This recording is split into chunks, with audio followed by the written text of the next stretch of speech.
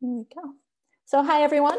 Thanks for joining us today. My name is Erica Wright, and I'm an educator at the Center for Astrophysics, where I spend a lot of my time encouraging young people to explore the universe through the creativity of astrophotography.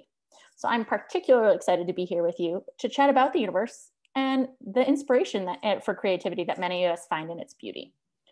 To give everybody a sense of what we're going to be doing today, what to expect, we're going to start off with a short panel discussion, but move relatively quickly into a more informal discussion, inviting all of you to participate with us today. As I mentioned previously, I'm going to be recording the panel discussion, but I'll be stopping the recording so when we open it up to the wider audience and conversation. If you don't want your face recorded, please just turn off your camera until that open discussion. All right, so now that we have the logistics out of the way, we're going to start with a brief kind of round robin of introductions, and I'm going to ask our panelists to give us just a little introduction to who they are, what they do at the CFA, and a short description of how they get creative with the universe. Does anybody want to volunteer to go first?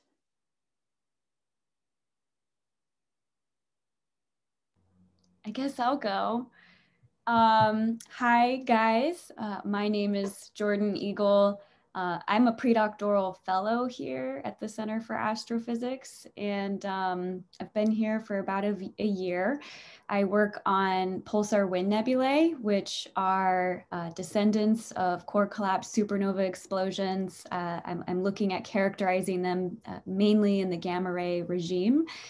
And I work with Dr. Daniel Castro.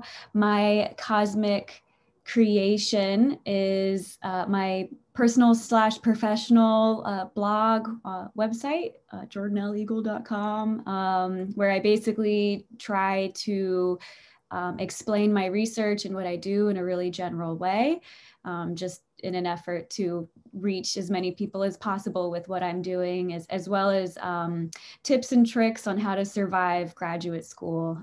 I haven't done a tip in quite a while, though. Great. Thanks, Jordan. Claire, do you want to go next? Sure. My name's Claire. I'm in my second year as a graduate student at the CFA. I study cosmology, which is how the universe evolves on really large scales. So I'm helping with a survey that is measuring tens of billions of galaxies and mapping them out. So we're basically creating a very complete map of the nearby universe to see how it's changing. My sort of creative projects usually involve baking. So I do a lot of different types of baking, some more related to science than others. I think my favorite ones are baking things for other grad students. So I'll try to do something that's related to their research or their interests. It's purely decorating, yeah. Could you give us an example of something interesting that you've baked? Yeah, so it's been hard baking for people during the pandemic, but over Christmas, I baked a lot of cookies and drove them around to grad students who were still in the area. And I made cookies that had plots on them that were plots from some of their papers. So that was fun to find. Very cool. All right, Nico, would you like to go next? Sure, thanks. So my name is Nico Carver. I'm one of the librarians at the Center for Astrophysics. And one of the projects that I get to work on is preserving the early history of the Harvard College Observatory, where astrophotography was first a big deal in professional astronomy, because early on, professional astronomers would just look at the night sky like through an eyepiece and a big telescope. And then it was at the Harvard College Observatory where they first started photographing the night sky on these big glass plates. And we still have the biggest collection of glass plates in the world. And it was at this time they started studying what was on these glass plates. And there was a group of women called the Harvard Computers who became very important because they made all of these amazing discoveries of what they were seeing on these glass plates. So one of my projects is I get to look at their journals and help preserve them and transcribe them so that future generations can understand their work and how important they are to sort of the history of astronomy.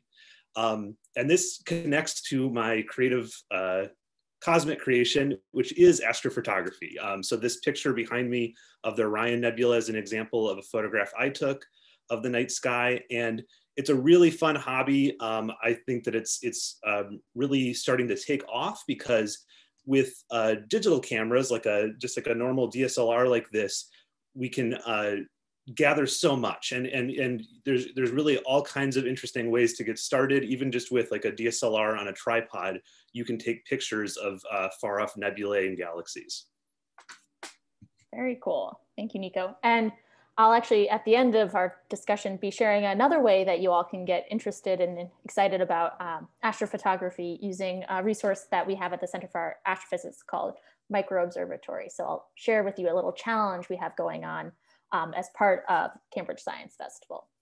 All right, so I think we also have with us Victoria. Yeah, so I'm Victoria DiTomasso. Like Claire, I'm also a second-year PhD student at the CFA. I study exoplanets, which are planets outside of our solar system. In particular, I look at measurements of stars and look for an effect of a wobble that's caused if there's a star with an exoplanet around it. Those two bodies are orbiting one center of mass. So we're able to see this little tiny wobble in that star, and that's an indicator that there's a planet around that star. My cosmic creation is sort of generally Astro-Fashion, and I submitted a few pictures of some older nail art that I have done that's been space inspired. And something for me that I really like about Astro-Fashion is that I almost feel like it's an indicator that I'm sort of part of the club. I think that it gets a reaction both from people that are astronomers and people that aren't astronomers, and it can be a really accessible way to start a conversation, both with the public and also with people in the field, even people that are much more senior. It's usually something fun to kind of talk about. Plus, I think it looks cool. Absolutely. Very cool. Well, we have an incredible breadth of creativity and interest on our panel. So thank you all for being here with us. Does anybody want to share with us kind of a little bit more deeply about what inspires you to get creative, kind of what you got started with, why you do this a little more deeply?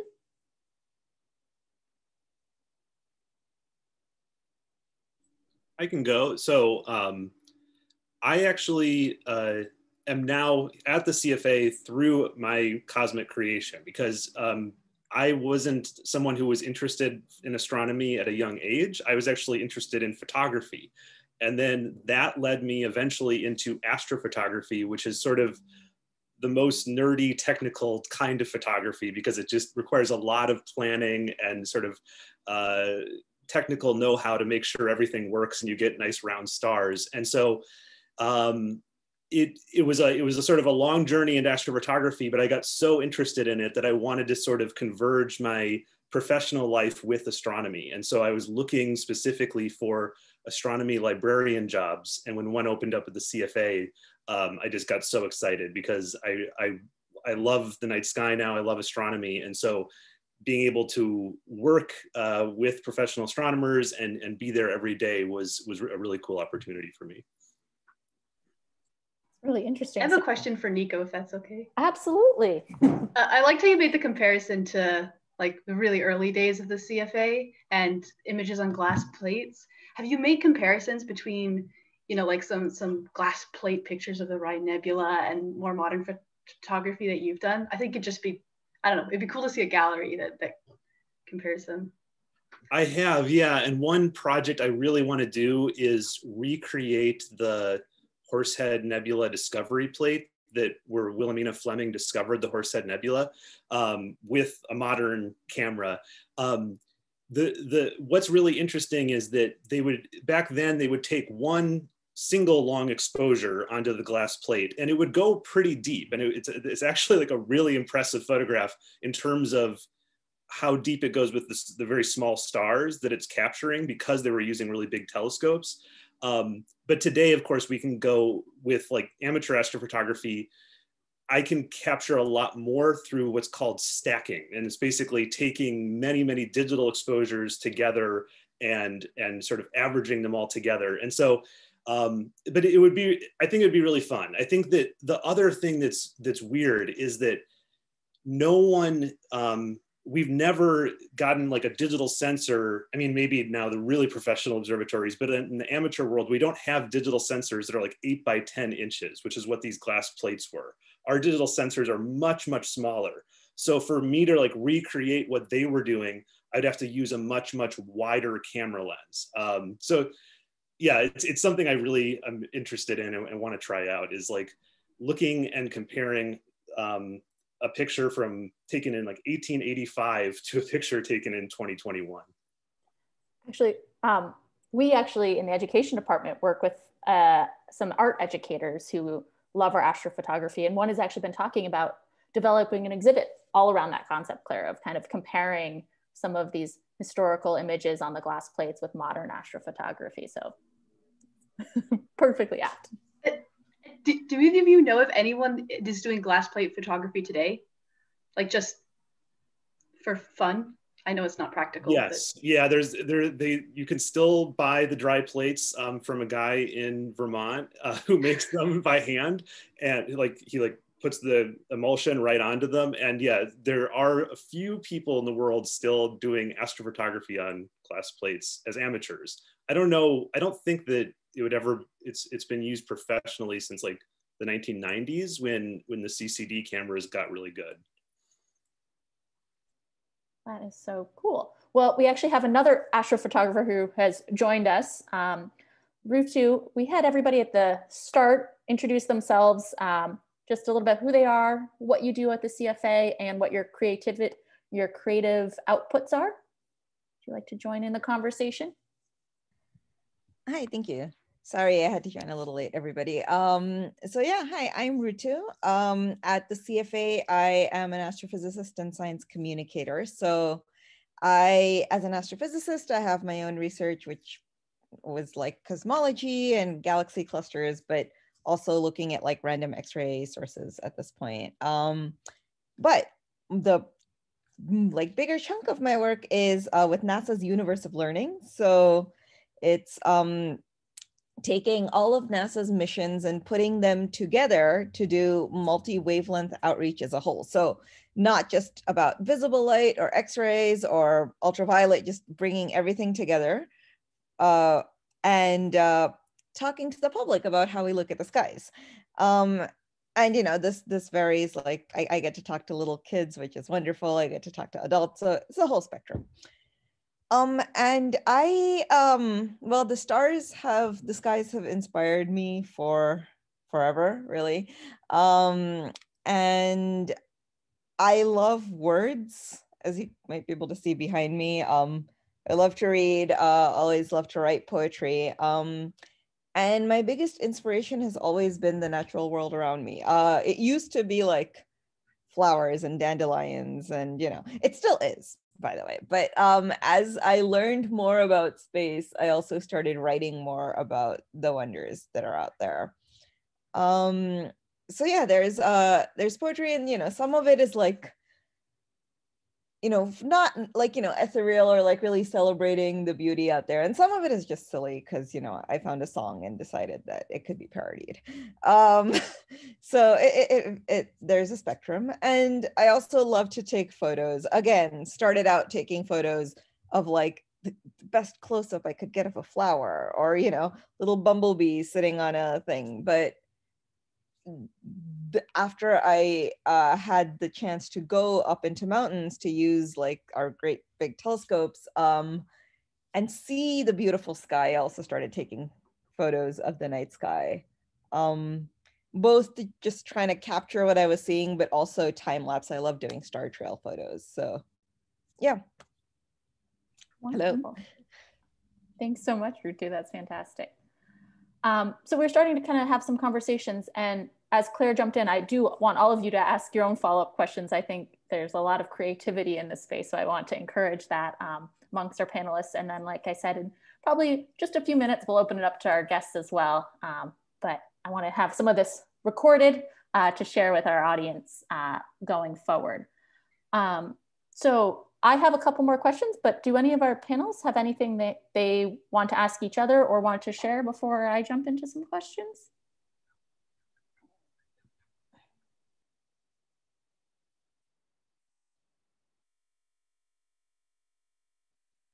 I had a question for Clara, actually. Because I've been staring at your beautiful baked goods ever since I found out about them from that like CFA article a few weeks ago. Do you have like,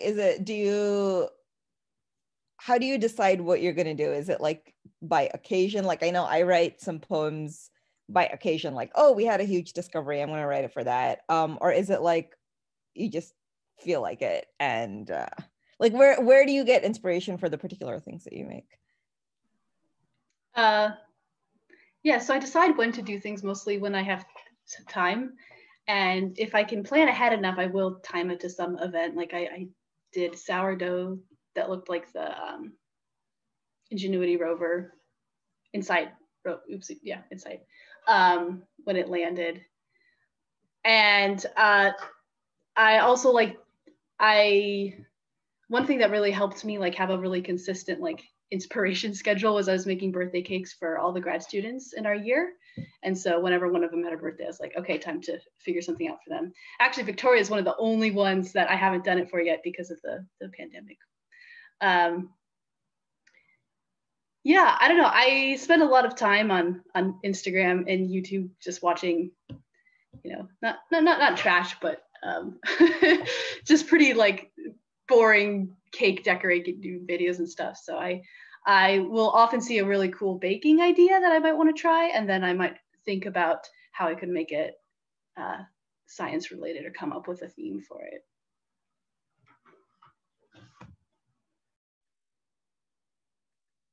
There. I have a question for Jordan. How did you decide to start a blog? Like when there's kind of a wide variety of ways to put stuff out on the internet these days. Like what made you make that decision in particular? Yeah, so I've always very much valued outreach and like, you know, trying to get my research out there in a way that anybody can understand. So I've always participated in a range of activities that would do that. But I think it was right around the time when I got this fellowship and was preparing to move here. And I think I remember seeing, I think it was Yvette Sendez. Like I noticed that she had this really amazing personal website and it was like showcasing all of her like articles that she's written for. And I was like, I need to do that. Not only because it's popular for people in our fields to kind of showcase like their publications and things like that. But I also was interested in using a personal website to try and discuss my research very generally as a way to do outreach, and it actually stuck. Like I do genuinely like still keep up with it. I mean, it's been a while since I've done a blog post, but that's only because I've had to go through this whole thing of switching the servers. That's been a whole thing, and then losing some formatting. So, and it's just me running a website. But you know, I definitely I just love sharing my enthusiasm and hope that, you know, like anti-vaxxers, flat earthers and stuff like that just kind of start to engage a little bit more. And just that's kind of the end goal, is just community engagement for everyone. Like,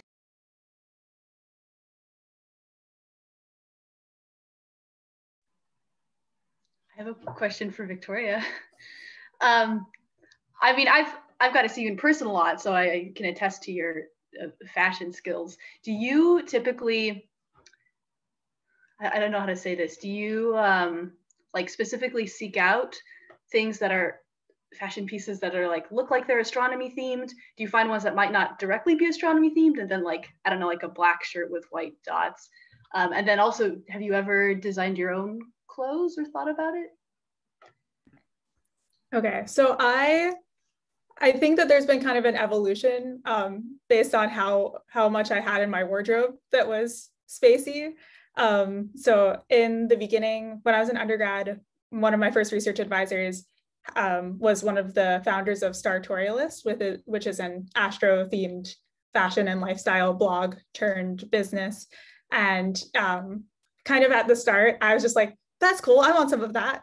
And so sort of gathered a lot of things fairly quickly and fairly purposefully, where I think now everyone in my life just kind of knows that I wear a lot of stuff with stars on it. So like this shirt with stars on it, like my mom gave it to me for Christmas. Like I think a lot of my stuff nowadays is just, that's what people know to get me for presents. What was your second question? Oh, like have you ever thought about designing your own clothes? I have not. I have some pieces. So also this necklace, well, my mom makes jewelry. So although this is very simple, it's something that like I asked her to like get this particular charm and put it on this particular chain. So I have some stuff like that, but not like crafted anything out of clay, kind of not at that level. But it does sound like you used to make your own nail design, right? Your own nail art? Yeah, that's true. Largely inspired by Pinterest. And that's something else. I mean, those pictures are pretty old, and I don't think that they like look professional or anything, but it's sort of to show you don't need to be so amazing. Like, I mean, everything that Claire makes is immaculate and just really professional grade beauty, which of course is amazing and we all appreciate it. But if anyone is interested in getting started and doing things that are spacey, you don't have to be the most uber talented, be able to create the most beautiful outcome. It's still fun, it still gets the point across. I just remembered, Claire, you had mentioned, like, do I find things that are sort of like space adjacent and then kind of move them that way? I do have one kind of paint splatter. I think it's advertised as a paint splatter dress, but whenever I wear it, everyone's like, oh, it's galaxies. Close enough, yeah. I guess context matters. So obviously you all kind of have followings, people that are really inspired by what you do, conversations you've had with others where they're just amazed at what you do. Why do you think so many people connect to the creative pieces or surrounding the universe or the cosmos? What are your thoughts on that?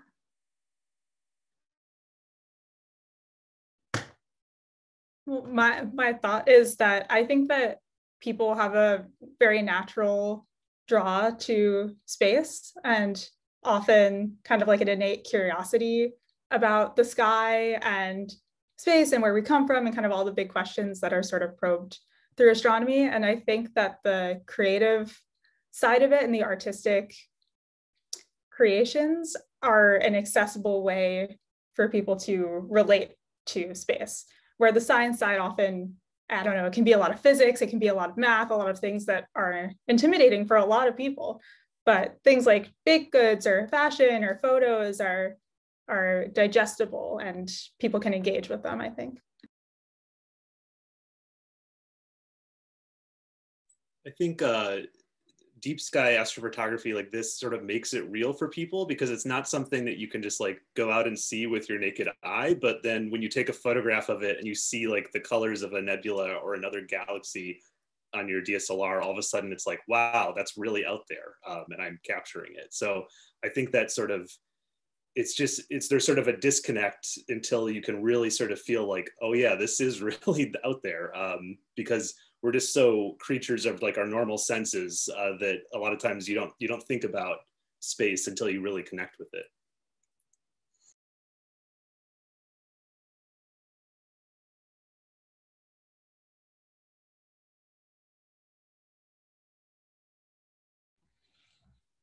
I agree. Well, I agree with what both of you said. But I was initially also thinking along the lines of what Victoria said, that it just makes something that people think is super esoteric accessible.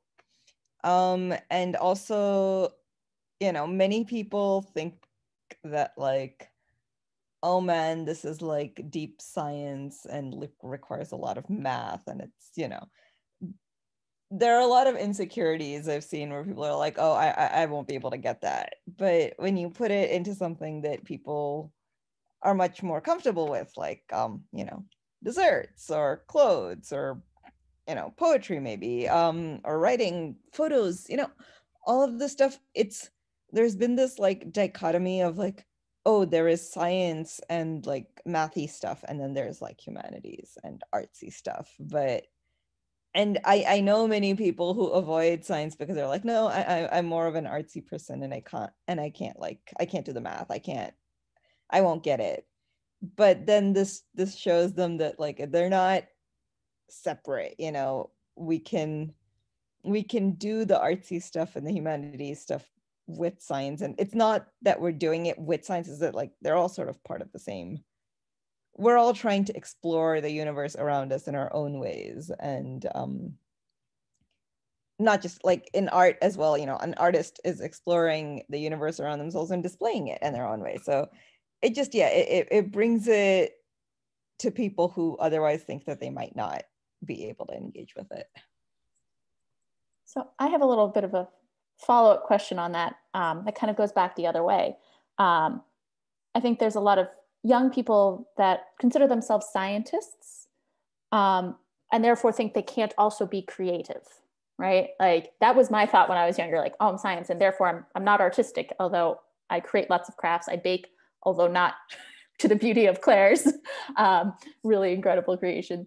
But it took me a long time to realize that I could be both. Why do you think so many people think that scientists aren't creative, or can't be creative, or shouldn't be creative?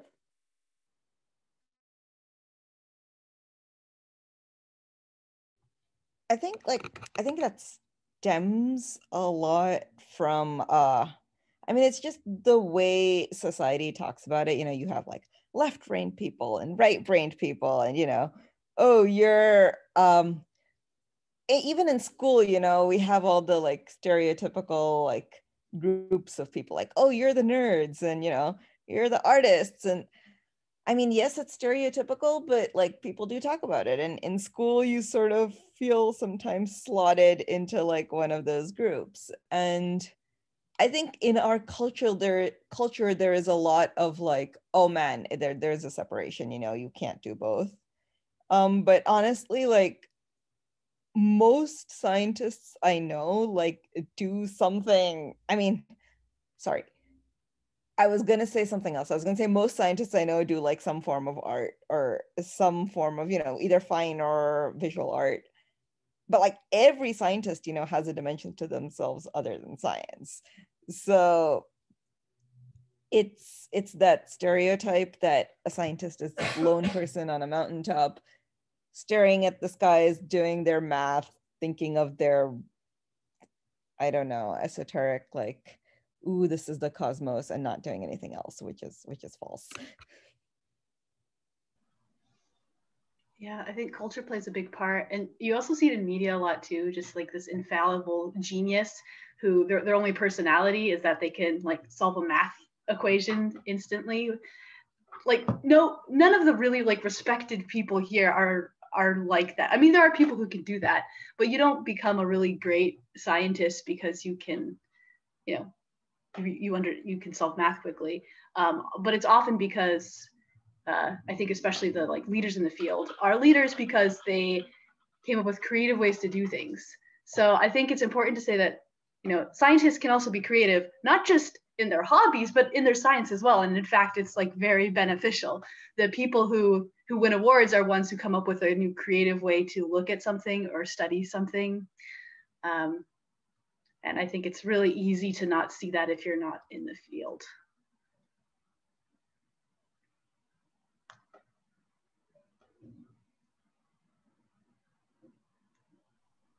That's a fantastic point. All right, I'm going to ask one last formal question, and then I'll stop the recording and our guests can join us and we can kind of get a little more casual. Victoria already kind of started stepping into this, but I want to ask you all how others might get involved in starting creative exercises like the ones that you do. What are your suggestions?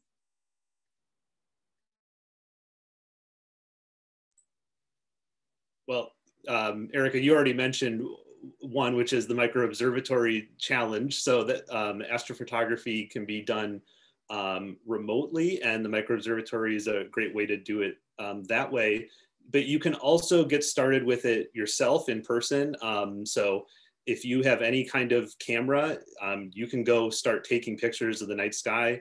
Rutu mentioned star trails, which is a great way to start, because you can basically just let your camera shutter open for a long time and see the rotation of the Earth and how the stars are moving across the sky. So, and moon, of course, is another good one to start photographing. So for anybody who might be specifically interested in blogging, it's actually really easy to do. There's tons of free platforms that help you make a very easy blog template. I actually started on Weebly.com, which is actually where I just recently moved from over to WordPress, which is not as user-friendly. So I would probably suggest Weebly if you're, a big beginner. And it's absolutely free to do. And I mean, it's pretty decent. So yeah, I mean, if you guys are interested in blogging, but I think in general, if there's a hobby that you really enjoy, I'm sure there's some type of twist that you can put into it that can incorporate some of your other interests as well. So yeah. There are a lot of resources online for how to get started with baking. My main thing is I like decorating. And so for decorating, I highly recommend, if you're interested, watching videos. That's, I think, the best way to get a sense for how things are done. All those videos, though, will show examples of decorating something very generic. They want to make a style or a theme that will appeal to the most amount of people possible. So it might be flowers or something, which are nice, but I encourage, if you're interested, learn how to decorate and then try to make it your own. Think of something else you're interested, maybe science, and figure out how to bake it.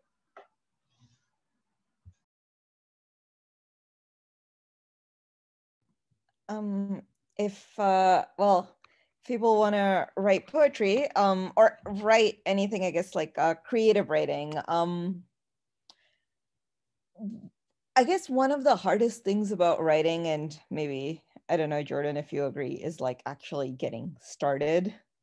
And then once you sit down and start putting words, they don't have to be perfect, just put down words. And sometimes in retrospect, those words will feel a lot nicer than they felt as you're putting them out there. And there's always editing possibilities. And sometimes you'll find that, oh, wait, you thought that wasn't great, but now you don't want to edit it because it actually works really nicely. And the thing with poetry is that, a lot of people think, okay, poetry has to rhyme. It has to have a strict meter. Poetry actually doesn't have that many rules. If you want it to rhyme, it can. If you want it to have a strict meter, it can. I think I feel like there are different ideas about what the difference is between poetry and actual prose. And I think for me, it's that poetry sort of follows thoughts and emotions and doesn't necessarily need to conform to grammar. A lot of it is loose phrases and things that can be a stream of consciousness, sort of how I'm talking right now. Apparently I'm not talking in complete sentences. But you're putting it's sort of what you're feeling into words or what you're imagining, and it doesn't necessarily have to be properly formatted, properly grammared. On the other hand, if you're stuck for inspiration, sometimes picking a format really helps. I write a lot of my parodies because I'm not sure what to write, but oh, hey, let me try to parody this one poem or something, or this one song, and that gives me a structure that I can work around. So that goes both ways. But yeah, just start putting down the words that you're thinking and they'll turn into something.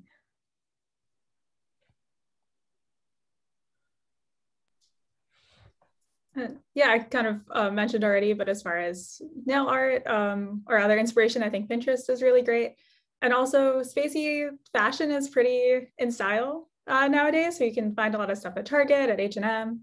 And I also know, I've heard a lot of complaints that a lot of more space fashion is marketed toward women. And although fashion and style has no gender, I think that things like face masks is kind of a fun, very open, gender neutral way of getting, if you're buying a few new face masks anyway, one or two of them could be space themed as just a way to kind of dip your toe in. Fantastic. All right, well, thank you everybody. I'm gonna stop the recording. This has been so exciting and a really interesting conversation, and invite our guests to ask some of their questions as well.